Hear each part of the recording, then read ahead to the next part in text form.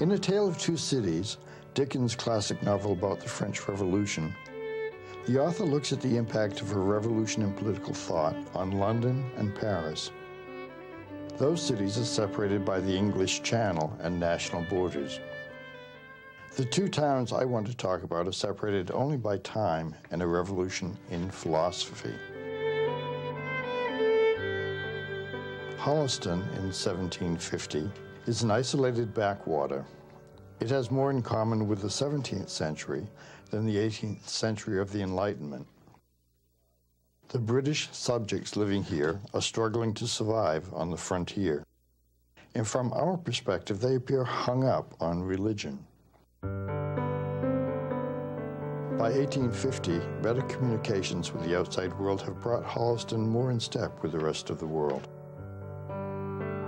This isn't about death and dying, or about putting people in the ground and digging them up, but we will touch on those topics. Rather, this is a program about a revolution in thought that swept America during the 19th century. And since the movement originated here in Massachusetts, we can see a record of the conflict here in Holliston. We need look no further than Central Burying Ground in the center of Holliston and nearby Lake Grove Cemetery on the western shore of Lake Winthrop. Central Burying Ground. Listen to the words. Central Burying Ground. It's an orderly storage area conveniently close by the town's meeting house. Here, our forefathers placed the bodies of the faithful while they waited for Gabriel's trumpet to sound the last judgment. The stones here speak of death and of lives that were frequently very brief. It was publicly owned.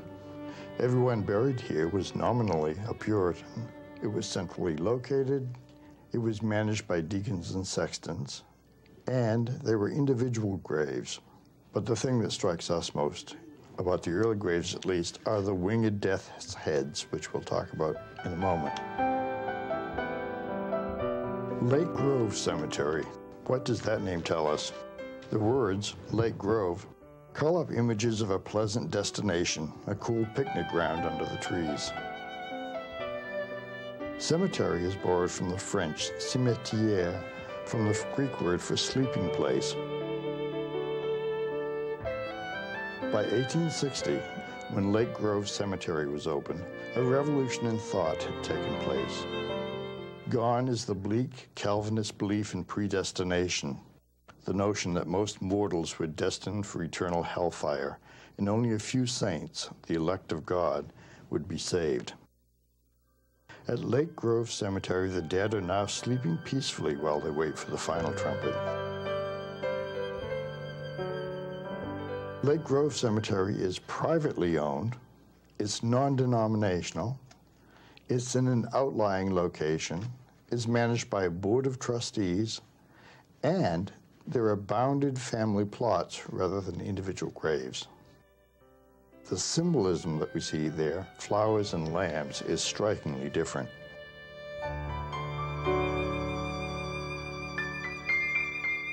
What happened?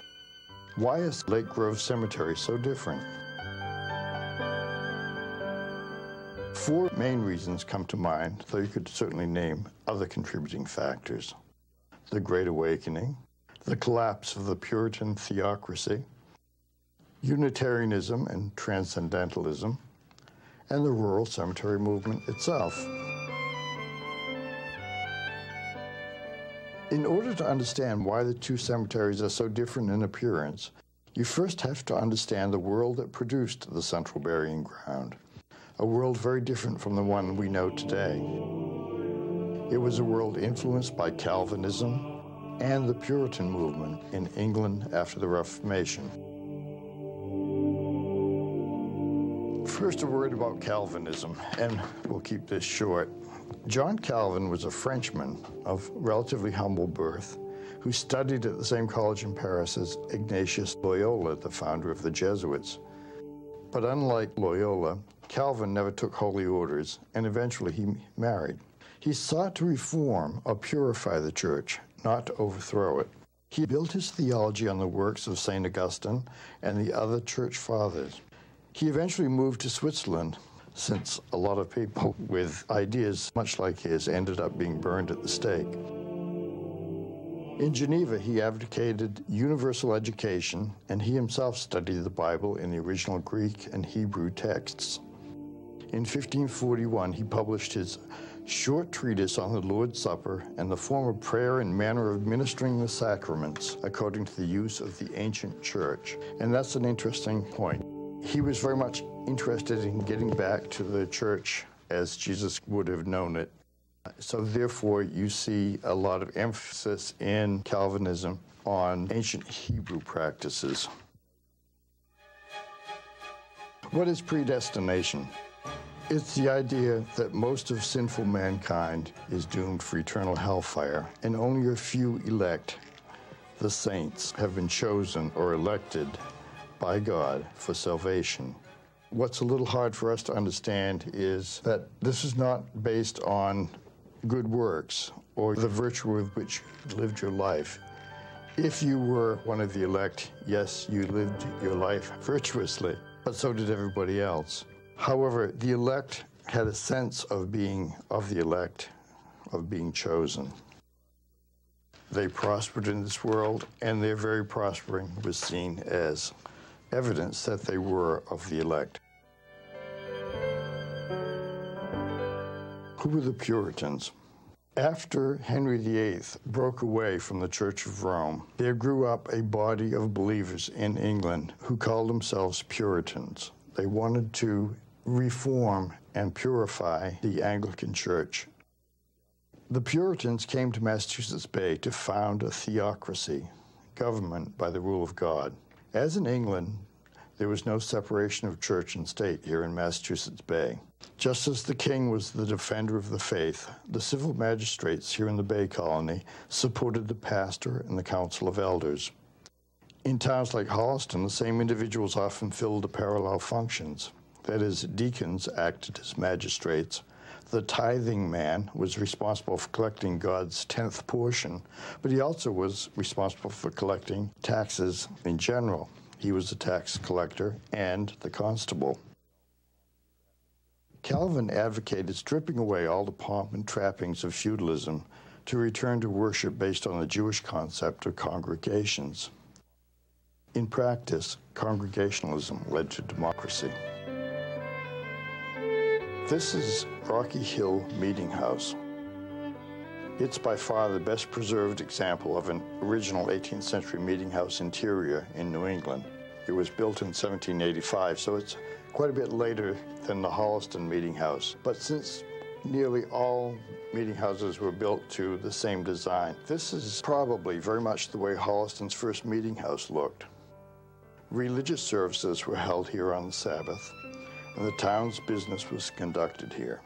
At meetings, it was not always clear when the assembled were rendering unto Caesar and when they were rendering unto God.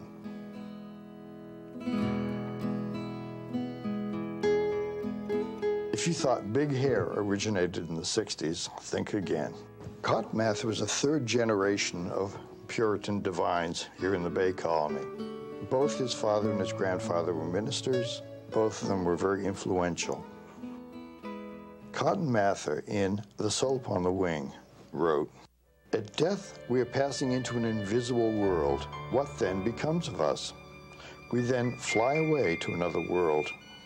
This expression, "we fly away," it seems an allusion to the condition of a bird which has been hatching its full time. When the time for it arrives, the shell breaks and the bird then does fly away. Our death is the breaking of the shell, and we have an immortal spirit in us, and in this we fly away. This is a sermon delivered in Boston in 1723.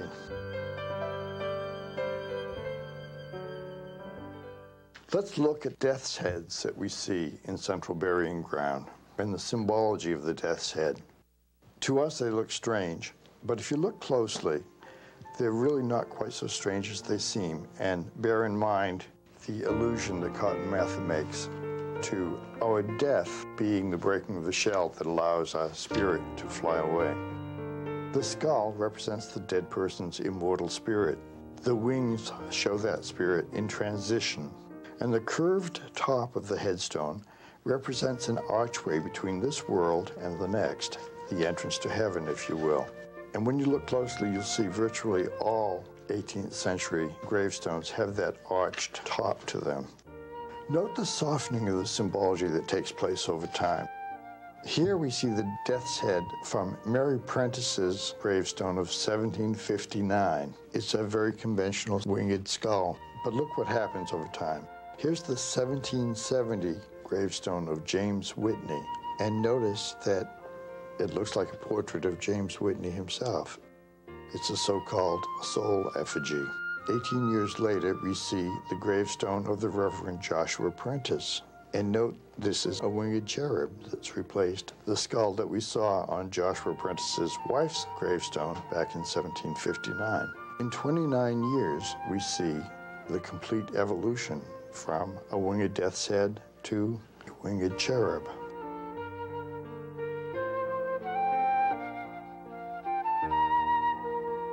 Most of the later stones in Central Burying Ground are of the weeping willow, the so-called tree of life. This reflects increased classicism that we see late in the 18th century and the early 19th century.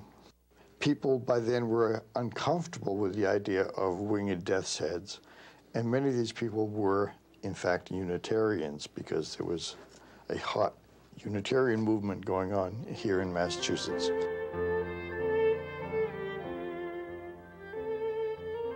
Terminology has changed. First of all, the word hearse. We think of a wagon or an automobile for taking the coffin to the cemetery. But originally it wasn't a wagon, but a set of trestles that the bearers could set the coffin down upon to get it up on their shoulders. And if it were a long way to the cemetery, sometimes there would be trestles set up along the way, or a hearse set up along the way, so that the underbearers carrying the coffin could stop and rest.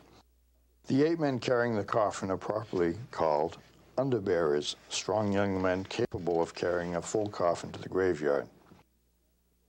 In the 18th century, coffins were usually simple pine boxes, unfinished. To hide the raw wood, it was normally covered with a pall, a plain black cloth, which usually belonged to the town. 4 or more honorary pallbearers held the corners or edges of the pall. Since they were selected for the dignity that they brought to the procession, they were likely to be elderly or infirm and not capable of carrying a full coffin.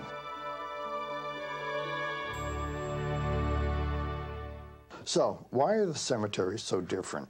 Well, first, I want to look at a phenomenon called the Great Awakening. The Great Awakening originated in large part because there was a shortage of trained ministers. It began in the frontier settlements. It was an evangelical feel-good religion for the common man.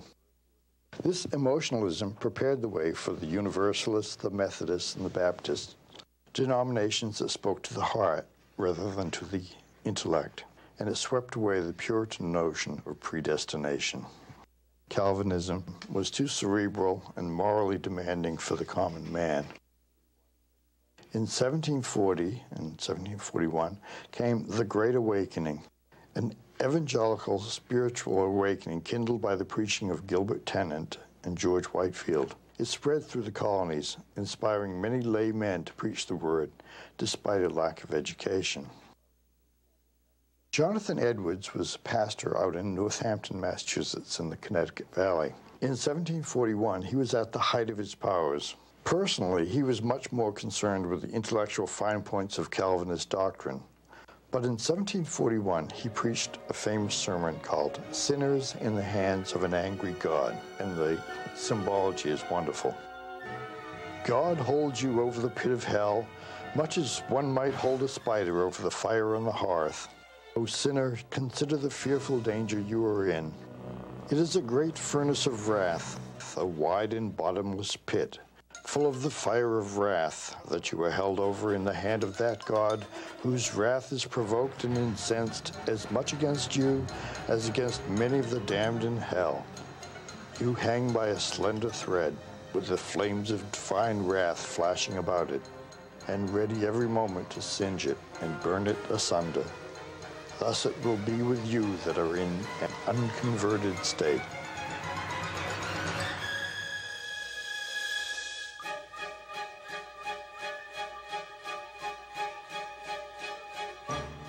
The collapse of the Puritan theocracy. Remember I said that a theocracy was governance by the rule of God. One of the reasons why the Puritans lost their stranglehold on religion in the Bay Colony is that over time competition developed.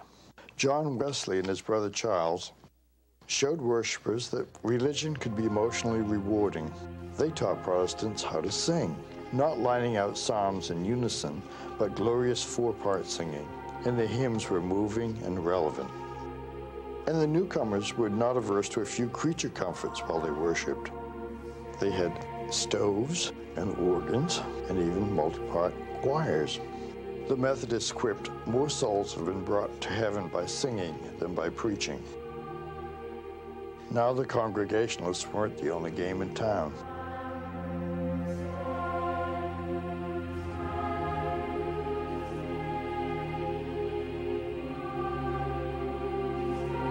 Remember I mentioned the tithing man. He was the collector of taxes, and those taxes went to support a minister. They paid the minister's salary, just as in the Church of England, the minister was on the state payroll.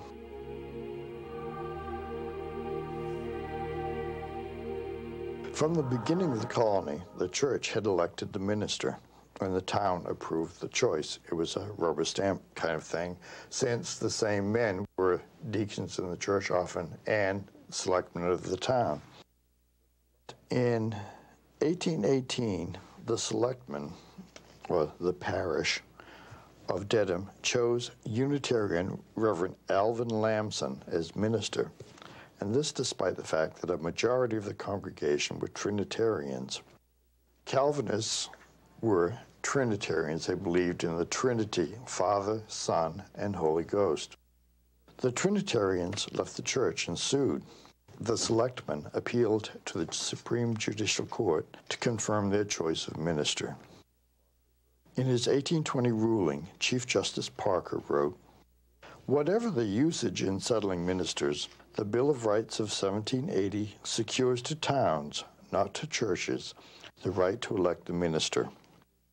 Where a majority of the members of a congregational church separate from the majority of the parish, the members who remain, although a minority, constitute the church in such parish, and retain the rights and property belonging thereto." In 1850, the courts ruled churches could manage their own affairs. The Dedham decisions of 1820, 1831, and 1850 demonstrated that state support was a two-edged sword. There were advantages to separating the church and state. Many churches decided to incorporate and draw up bylaws.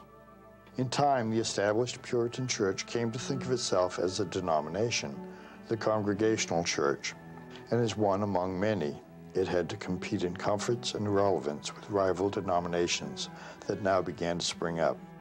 It wasn't until 1865 at the Burial Hill Conference in Plymouth that Congregationalists distanced themselves from Calvinism and predestination.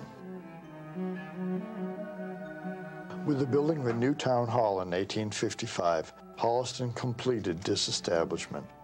The new building replaced an earlier townhouse that stood on the same site. In one sense, disestablishment is not complete even today. Although the Congregational Church sold to the town the land on which the town hall sits a few years ago, it was with the proviso that should the current use ever change, the land reverts to the church.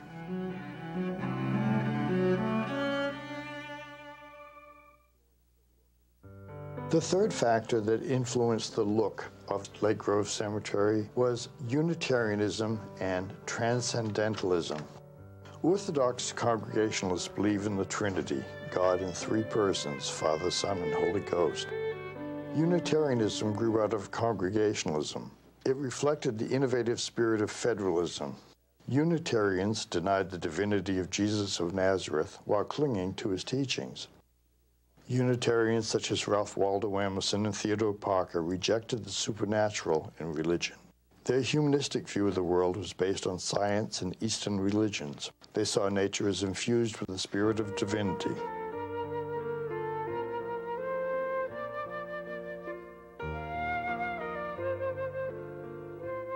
Where Unitarians were in a majority, as in Sherburne, they got to keep the church structure and the name First Parish. In conservative towns such as Holliston, the Unitarians felt compelled to leave and build elsewhere, often on the other side of the town green. In 1836, in Holliston, the Unitarian minority moved across the street to a building that was in what is now the parking lot of St. Mary's Church. The bit of information I found most startling was that while 1/3 of Massachusetts churches voted to go Unitarian, in Boston, 12 of 14 churches in Boston chose to go Unitarian. The Romantic movement affected ideas about the nature of death and man's place in nature.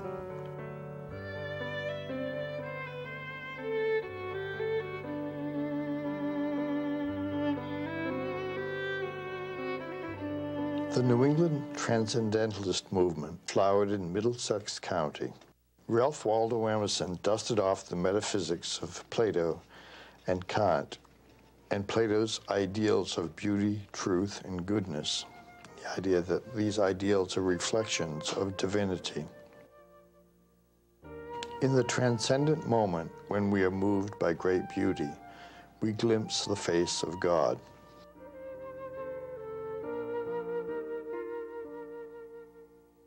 In the 1830s and 50s, Concord's Amos Bronson Alcott, Ralph Waldo Emerson, and Henry David Thoreau were at the forefront of social change, advocating abolition of slavery, communitarian experiments such as Fruitlands and Brook Farm, and educational innovation. The fourth factor that makes Lake Grove Cemetery look so different from Central Burying Ground is the rural cemetery movement itself.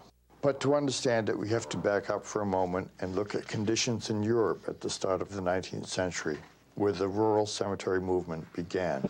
In Europe, graveyards associated with ancient churches had been used for many hundreds of years, even thousands of years in the case of ancient cities such as Paris. Bodies were buried much as here, but when enough years had passed that only bones would remain, the same grave was reused. Any bones that were found were pushed aside or removed to an ossuary or charnel house. Bodies of the poor were buried in communal pits and covered with quicklime to hasten decomposition.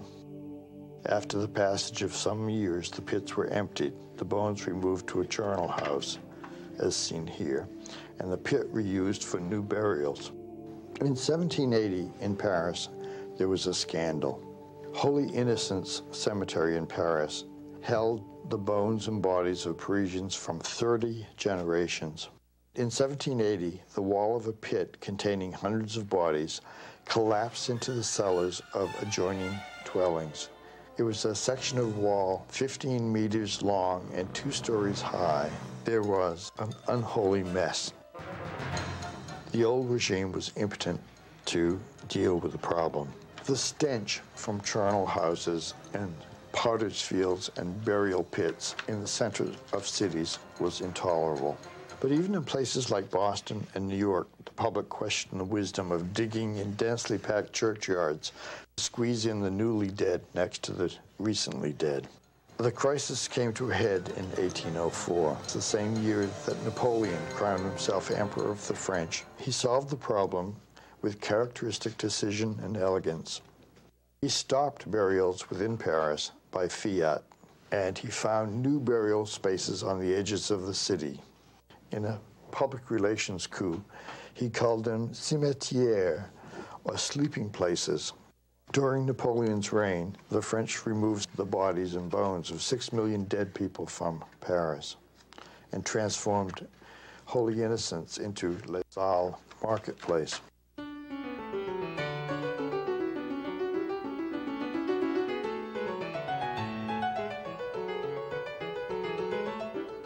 Father Lachaise was the confessor to Louis XIV. His estate on the outskirts of Paris became a monastery for elderly Jesuits, and after the Revolution it was seized by the Republic and the buildings pulled down. Because it was attractively landscaped and near the city, it made an ideal cemetery site. Here's a picture, a contemporary painting from Le Cimetière du Père Lachaise in Paris. It's well outside the city in 1806, as you can see from the painting. You can see Paris gleaming in the distance. But there was a problem. No one wanted to be buried way out in the boonies. So again, Napoleon had the perfect answer. He just directed that managers of the cemetery dig up famous people and move them to Le Cimetière du Père Lachaise. So they dug up Abelard and Eloise, who you may remember from the Middle Ages. I remember that Abelard met with an unfortunate accident. And the fabulist La Fontaine and the playwright Molière. And suddenly, with these upscale neighbors to be buried next to, Le Cimetière du Père Lachaise was a big hit. And Père Lachaise was the model for the rural cemetery movement in the United States. Mount Auburn Cemetery in Cambridge, Massachusetts, was the first rural cemetery in the United States, and it was modeled after Père Lachaise in Paris. In contrast to the level, unadorned sites of traditional graveyards, the location chosen for Mount Auburn was highly varied, consisting of hills and dales, punctuated by ponds, lawns, and orchards, and traversed by winding paths. The site was also heavily wooded, and for the most part in its natural state. Writers like Andrew Jackson Downing saw garden cemeteries as a sanctuary from the city and associated them with romantic notions of the sanctity of nature. Cemeteries were viewed as a place of escape from the noise, dirt, and confusion of the city.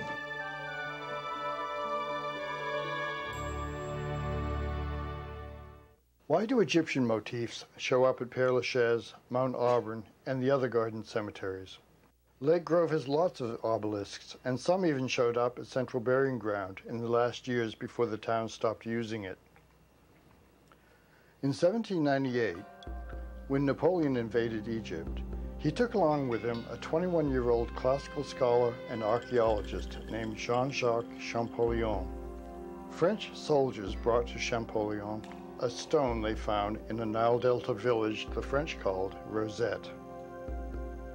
The stone had the same text in 3 languages: hieroglyphics, Demotic, a later form of Egyptian, and Greek.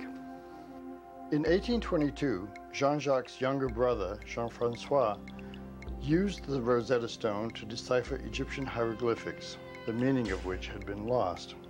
The work of the Champollion brothers led to a fascination with Egyptian ideas of afterlife. Translation of Egyptian hieroglyphs suggested that many Christian beliefs, such as judgment of the soul and even burial practices, had Egyptian origin.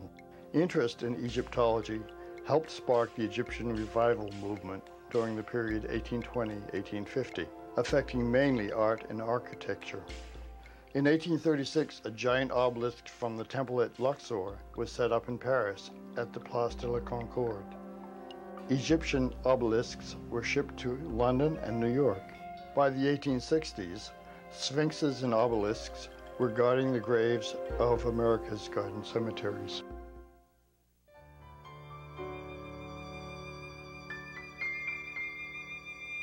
Another nearby cemetery of the rural cemetery movement that was very influential was Forest Hills in Roxbury, Massachusetts.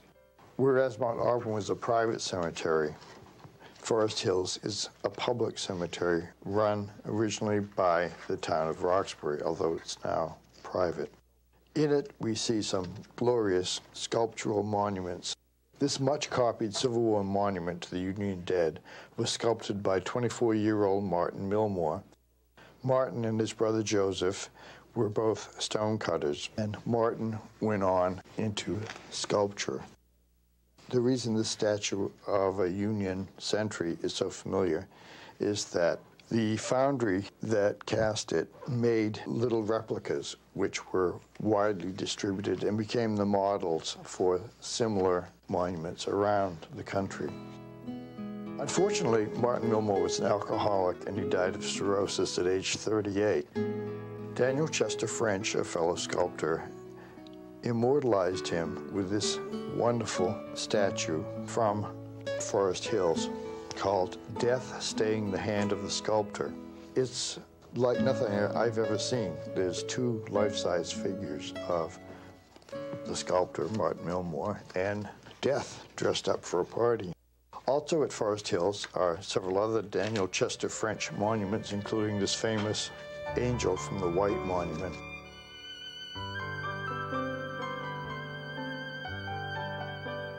Rural cemeteries sprung up all over. An author promoting Greenwood Cemetery in Brooklyn, one of many designed after the model of Mount Auburn, writes, "You are now in a vestibule of nature's own making. Its floor is a delicious greensward, its walls are the steep hillside. Lofty trees with their leafy capitals form its colonnade, and its ceiling is the azure vault. Here, if alive to gentle influences, you will pause a moment. You will shake from your feet the city's dust and leave behind you its cares and follies. You are within the precinct of a great primeval temple, now forever set apart to pious uses." Massachusetts formed a cemetery commission that promoted the building of new rural cemeteries. In Framingham, Edgell Grove Cemetery was opened in 1849, and in 1859, a meeting of Friends of a New Cemetery was called here in Holliston. And when it came fast. On September 9th, 1859, Friends of the Idea met to hear a report of the commissioners from the state.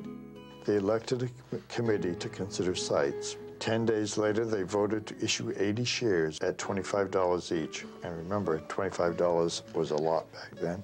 On October 18th, they organized under a board of trustees.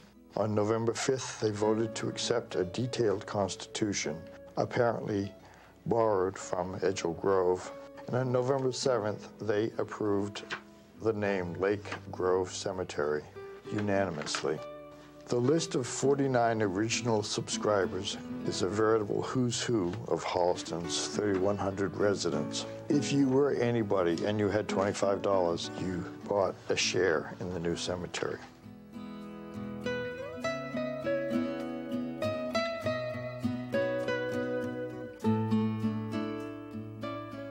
As at Mount Auburn, Forest Hills, and elsewhere, the cemetery was laid out with lots sited along named avenues and paths. The paths were usually named after local plants, reflecting the sponsorship of the Massachusetts Horticultural Society at Mount Auburn. Along about the time that Lake Grove Cemetery was set up, there was a major change in how people were buried. I believe it probably was a result of the American Civil War. The American Civil War gave many people their first exposure to the idea of embalming. Embalming is replacing the blood in a newly dead person with formaldehyde to retard spoilage. Embalming made it possible to ship Union soldiers home for burial. Thousands of bodies were so treated, usually in tents or makeshift structures, such as this old barn, shown in the Matthew Brady photograph taken near Fredericksburg, Virginia in 1862. Embalming was a technology beyond the skill of the local village carpenter who previously had supplied coffins for grieving families. This led entrepreneurs to set up in business as undertakers. For a fee, they would undertake the task of arranging for burial. Another phenomenon we find strange at Lake Grove Cemetery is that people dug up long-buried family members. This is because at Lake Grove, we have family burying plots, and the idea of gathering in all your children was a very popular one. James and Nancy Cutler, who I happen to know because I now live in their house, bought a plot at Lake Grove Cemetery. In 1859, 4 of their children had already predeceased them and had been buried in Central Burying Ground. James and Nancy had their 4 children dug up and reburied in the new family plot at Lake Grove Cemetery. and this wasn't an unusual occurrence.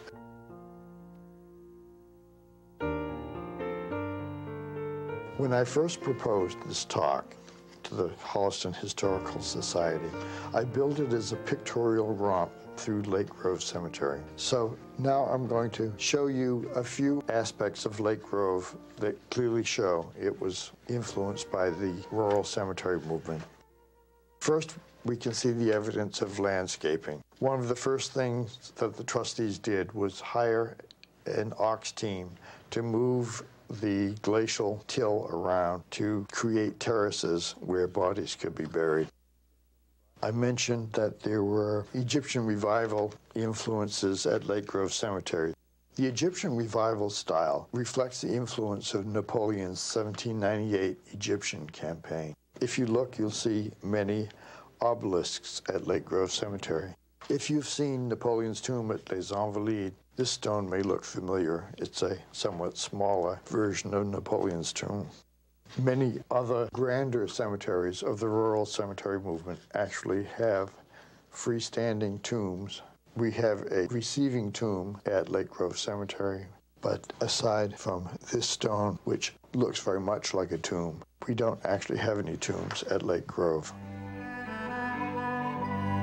We do have a few statues, the most striking of which is this one from the Leland family plot. The feeling was that public works of art ennobled the spirit, and art transformed the graveyard into a public park, and Lake Grove became a Sunday destination. At Lake Grove, you had bounded family plots. Privileges were secured to cemetery lot purchases by deed. Lot owners had the right to erect monuments, cenotaphs, or stones commemorative of the dead, or to cultivate trees, shrubs, or plants. And they were encouraged to erect suitable landmarks of stone or iron at the corners of the lots. The trustees later backed away from this policy of erecting fences because of the difficulties it created in mowing.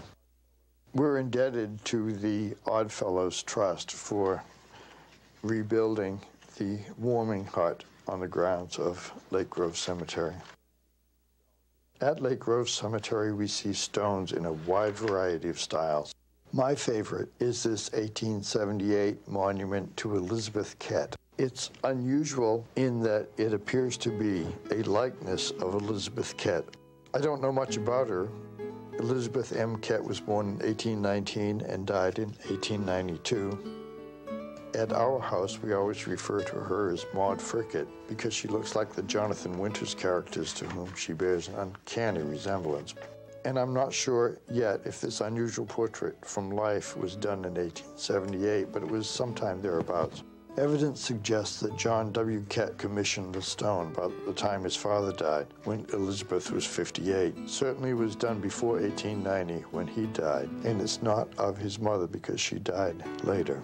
I've never seen a monument even vaguely like it. It's remarkable. This stone shows the gates of heaven opening to accept the departed. Lake Grove Cemetery has named avenues and paths. This one takes us back towards the exit and the Henry Cutler Memorial exit road.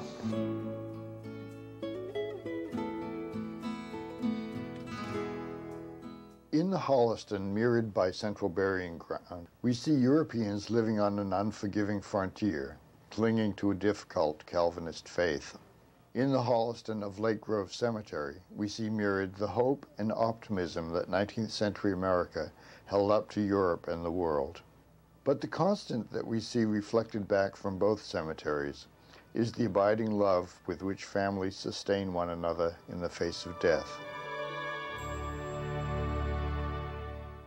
In his first letter to the church members at Corinth, St. Paul wrote, "Bear all things, believe all things, hope all things, endure all things. Love never fails. But whether there be prophecies, they shall fail. Whether there be tongues, they shall cease. Whether there be knowledge, it shall vanish away. For we know in part, and we prophesy in part.